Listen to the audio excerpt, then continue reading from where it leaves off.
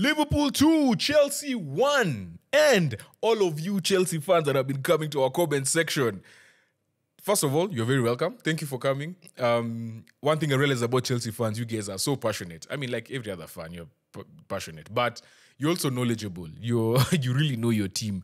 The only thing that shocked me is I think only one fan out of the probably about 80, 90 comments, only one fan said Liverpool will win. Every other, Chelsea fans, amongst the Chelsea fans, the other Chelsea fans were all like, yeah, we're winning. Very, very confident. So I'm sure this was a gut punch. I was very surprised by how the teams, well,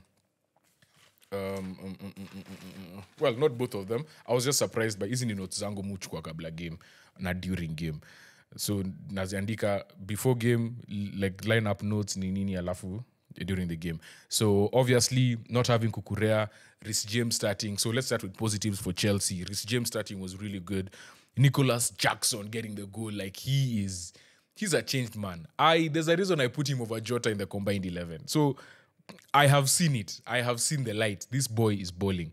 And then Lavia in midfield also looked really, really good. The one thing I've learned about this Chelsea side, I feel like from the outside looking in, they went and talked to every player was told, listen, you have 40 minutes. In a normal team, you have about 60 to 75 minutes to do something on the field. If nothing works, we'll change you. This team, people get hooked off at 45. Unatolewa. If you're not doing anything, if you're not performing, you're out. Unatolewa. So I think the players know. And that was my biggest worry, was that you just yank people out in the middle of the game, like at 45 minutes. Alafu msana anza kujama na samazi. Especially someone like Pedro Neto, who you signed for 50 million. Or Sancho, who you've signed for a lot of money and promised him playing time, right? So, yeah, I think they've been told. Because the way they're reacting to it, they're reacting really well. People know, ukitolewa umetolewa na unaishia. Na pia ukikuja ndani, you're trying to prove, because every second counts, literally. The squad is huge. My only issue with that is at some point you will have to, these players have to go through tough times together. And if you keep changing and shifting and changing, today I won't blame him. I won't blame Maresca so much because he didn't have a choice. Kukurea was suspended, Fofana was suspended. So he had to make changes anyway, right? And then Enzo came back. I think he was ill when he came back from international duty or something. Something happened. So he couldn't start this game. But I feel like, as someone mentioned in the live, when we did the live, Lavia looked really good in midfield. So it may not have been the best time to remove him, but also the captain needs to come on and do something. So I get it. The red card. That was supposed to be a red card. Now, listen. Yesterday, my team, Arsenal, we lost to Bournemouth.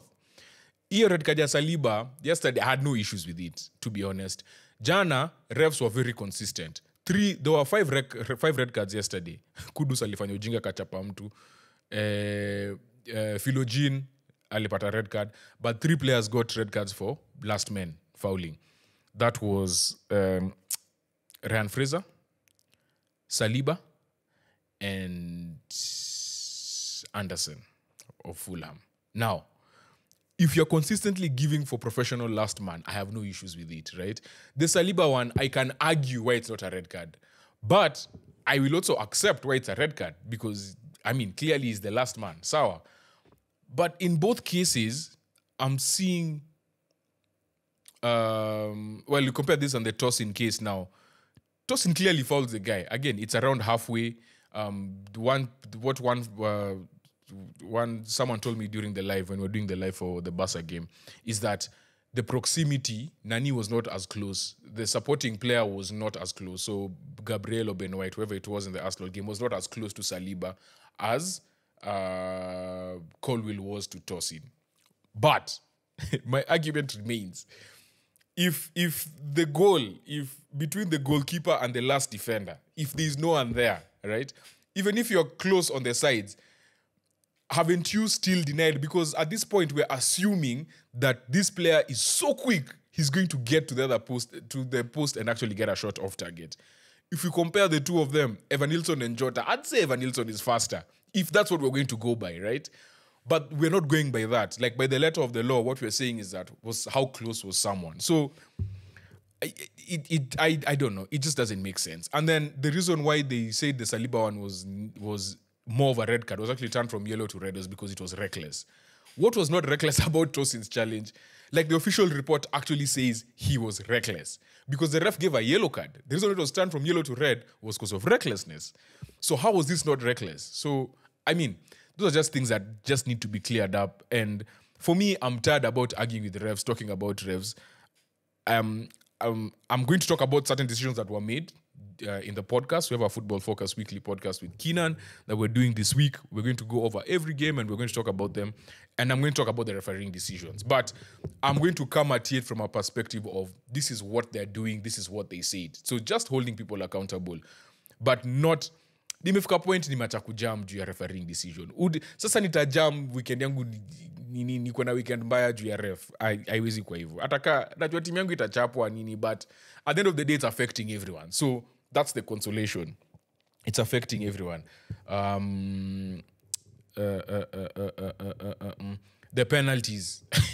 That's something else I'm going to talk about as well in the podcast. But ya kwanza ilikuwa pen, sawa. Ya pili sidhani ilikuwa pen juu alimguza. Hiyo nao tuliona, si ndio? But it's just the decisions in between. Sasa zingine a Liverpool player falls a Chelsea player, it's obvious, clear as day. Then a Chelsea player, same thing happens, and it's even not even a touch, and then you get like Colwill was getting some very weird calls. I don't know why. And it's just some of those things. Again, just consistency. That's all we're asking for, Mazi. Anyway, Nicholas Jackson was really good. I really enjoyed his goal. Salah had a goal and assist. Curtis Jones was quite advanced in this game. The game plan really worked well with him. And it justified benching McAllister, even though McAllister was said to have been ill as well. But yeah, Chelsea were really impressive. They caused a lot of problems for Liverpool. I think there's a lot to take out of this game if you're playing Liverpool, with how Chelsea attacked them, how they nullified some of their attacks.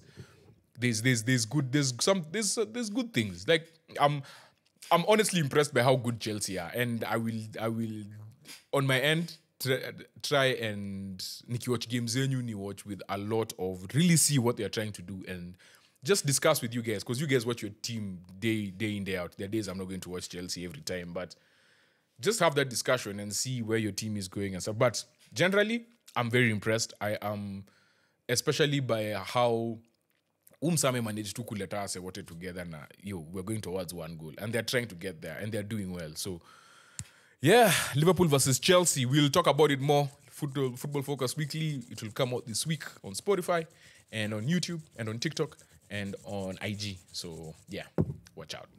Peace.